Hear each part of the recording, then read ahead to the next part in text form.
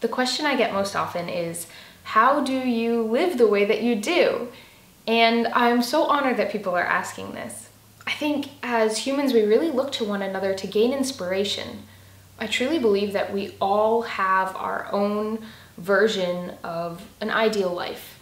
And so I don't feel like others are looking to do exactly what I'm doing, but rather that we gain inspiration from one another, and when we see somebody living the fullest expression of themselves or on the journey towards that, it can feel really inspiring. Looking back on some of the really radical changes I've made in my life over these last few years, I can definitely see that there were milestones or big turning points, maybe some leaps I took in really shifting my life.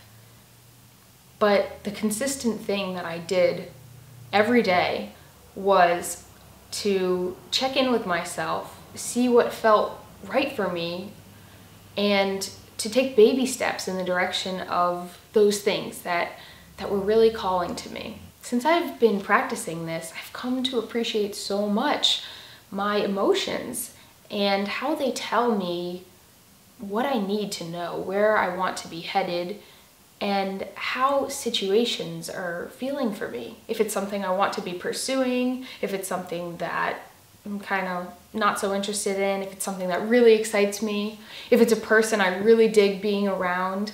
I've found that I've really been able to simplify things down to, does this feel exciting for me and fun and like something I want to pursue? Is this gonna lead me down the path towards my dream life?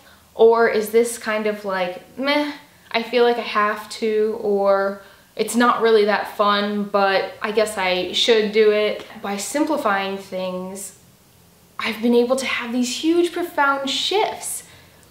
And it really just comes down to taking baby steps in the direction of what feels really good and really right for me. And sometimes taking a big bounding leap in that direction when it makes sense. And knowing that there's no wrong turns. There's no such thing as messing up.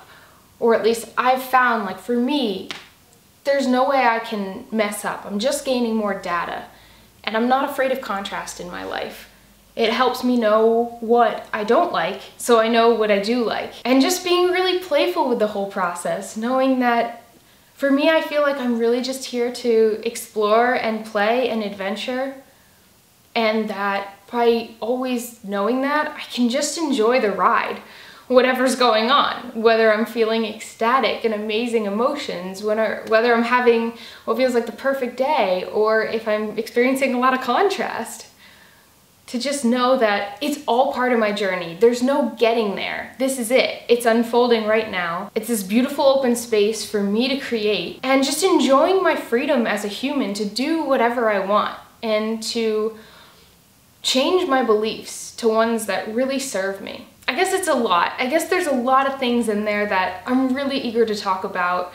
I couldn't possibly fit them into one short minimalist video, which is actually why I created this program called Simplify. The program is split into areas to focus on that I came across in my personal development that I found my coaching clients consistently seem to be coming across.